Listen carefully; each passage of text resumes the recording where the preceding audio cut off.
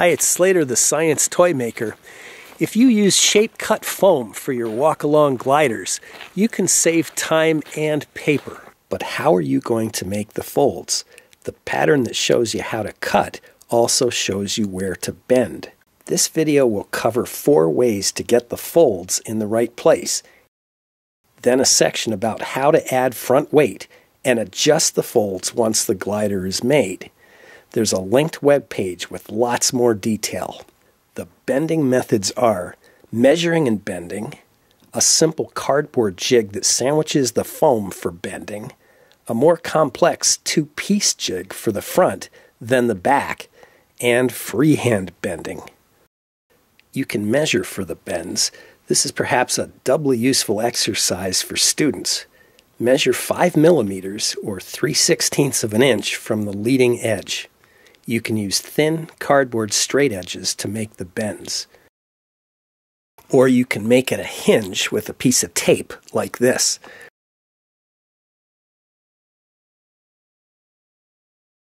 Or you can use a book to make the bends. Be gentle because the foam rips easily. Measure 13 millimeters or half an inch from the back. Remember that when finished, the front will bend down and the back will bend up. You can make a simple cardboard jig.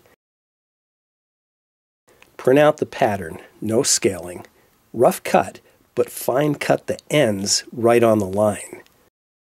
Make a couple of tape donuts for the back. I cut a cereal box in the middle of the side to preserve the fold. Line up the dashed fold lines in the pattern exactly with the existing fold in the cardboard. Rough cut and then cut precisely. Rough cut, tape, and cut out the other piece. We have to make folds in this one. Back up with cardboard underneath. Get a straight edge exactly on the dashed lines and press firmly with a ballpoint pen.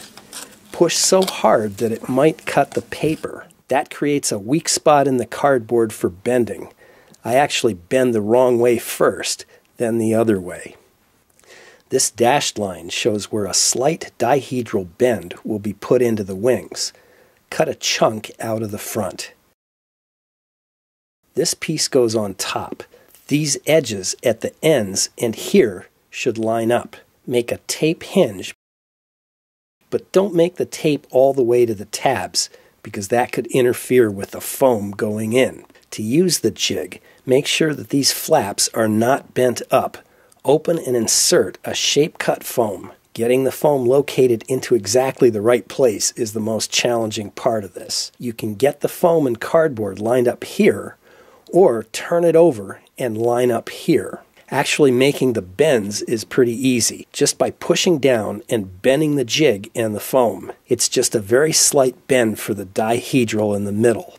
Then push these flaps down and pull the foam out gently to avoid tearing.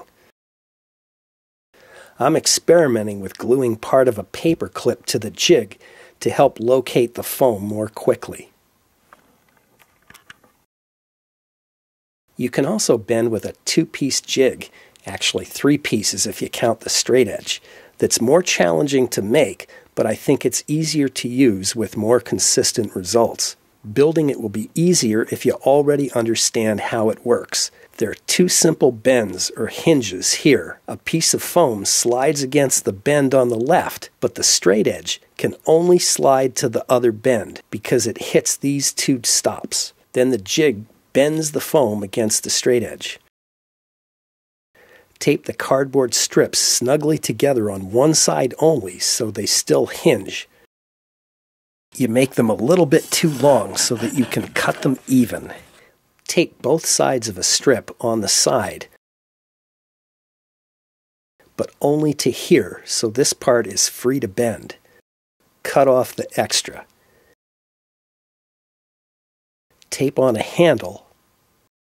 Make sure that there's free movement. Cut a little if it rubs here. Cut out a cardboard straight edge. It'll be easier to pick up if you bend a little handle on one side. Cut out 2 squares and fold them in half. These stops for the straight edge have to be taped on very precisely. Push the straight edge not against the left fold, but the fold on the right. Notice that you can still bend it on top. Push the stop against the straight edge and start taping down, but try not to press the tape on the straight edge. Remove the straight edge and press the rest of the tape down.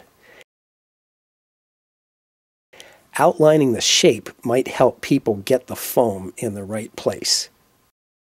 The jig for bending the back flaps, or elevons, is very similar in use in construction. Just use the different dimensions. Finally, if you're flight savvy, you could make the folds in the foam by eye. They won't look as neat, but they fly just as well. I don't recommend this for beginners, but if you do, at least look at the pattern or an already made glider as you're folding. However you make the folds, you'll need to make sure the angles are correct, then adjust the glide. The camber slants down about 30 degrees. The back flaps bend up at least 30 degrees and up to 45 degrees if you're having trouble with diving. Bend just a tiny bit of dihedral into the middle if it's not already there. Launch the glider, holding gently from the back, bent slightly down. If you let go of a glider without front weight, it doesn't glide. So how do you know what to use for the weight and how much? I like a strip of aluminum foil for the front weight. It's too flimsy as a strip, but scrunched and twisted into a wire, it becomes so strong that you can make cool board takeoffs. You can also use other things like paper or wire. If you put too much weight on front, it dives. If you don't put on enough, it stalls. You can cut off weight to make it stop diving.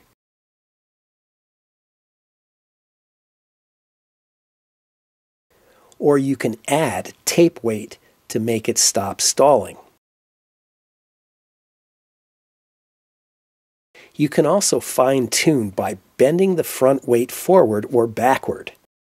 It might be a good idea to start out with a ready-to-fly glider that I send with foam.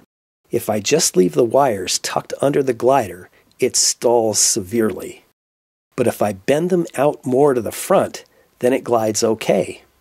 Bending changes the balance point, or center of gravity. Bending back has the same effect as cutting off weight.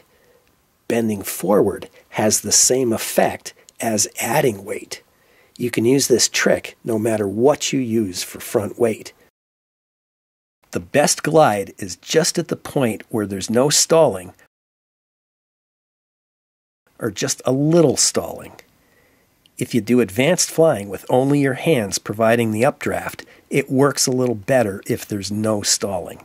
If you keep having trouble with diving, even when you cut off weight or bend the weight backward, then bend the elevons up more, but not much more than 45 degrees, because then they start acting like brakes instead of flaps. If the glider always turns left or right, then bend the opposite side elevon up, but not much more than 45 degrees.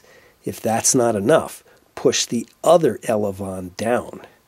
I use these very thin copper wires because they don't damage the foam when I pack gliders together. It's from thrown away, recycled, ordinary electrical cords. Unfortunately, it's a lot of work to strip the insulation off. It's easier if the insulation is warm.